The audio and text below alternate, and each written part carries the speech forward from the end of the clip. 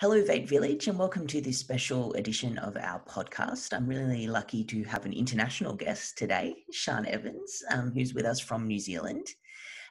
We're talking, of course, about some of the sessions that are available for VATE's online state conference, which will be happening on, these sessions anyway, will be happening on Saturday, October the 3rd.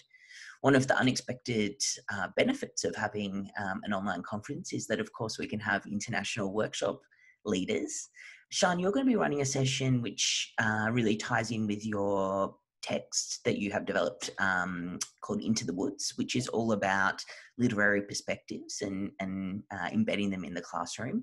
I was just saying before we started recording that the publication has been hugely successful already. Obviously, people are so hungry to have this conversation. So what can they expect from your session at the conference? Well, So Into the Woods is just sort of an introduction to a few different literary theories and specifically, and I mean, because there's a lot out there about critical theory and about different theories, but I think what I've tried to do a little bit differently is aim it specifically at the classroom and at teachers as well as high school students and with some activities that they can use. So yeah, I think our session on the Saturday will just be a brief kind of crash course in some of the theories that are covered in the book.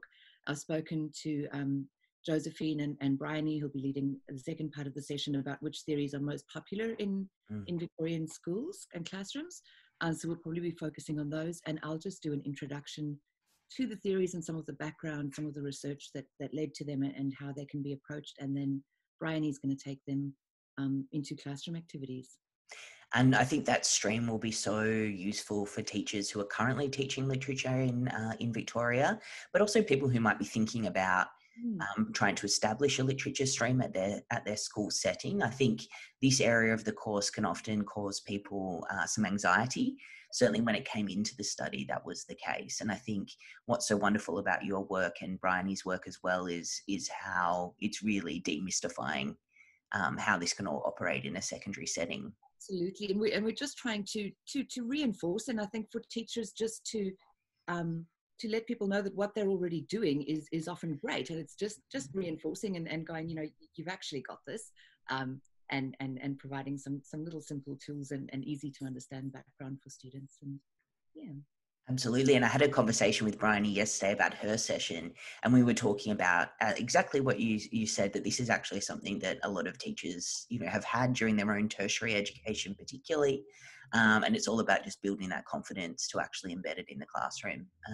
I attended your session at the 850, or one of your sessions at the 850 conference, and it was incredible. I really encourage people to register for this stream on the Saturday of conference. I think you packed more into that session than I thought was humanly possible. It was incredibly useful with a lot of practical emphasis. So I really encourage people to jump on the VATE website to sign up and to take part of this session at conference. If you haven't already purchased a copy of Sian's book, Into the Woods, that can be done online too through the VATE bookshop. It's an invaluable tool. The feedback has been so positive.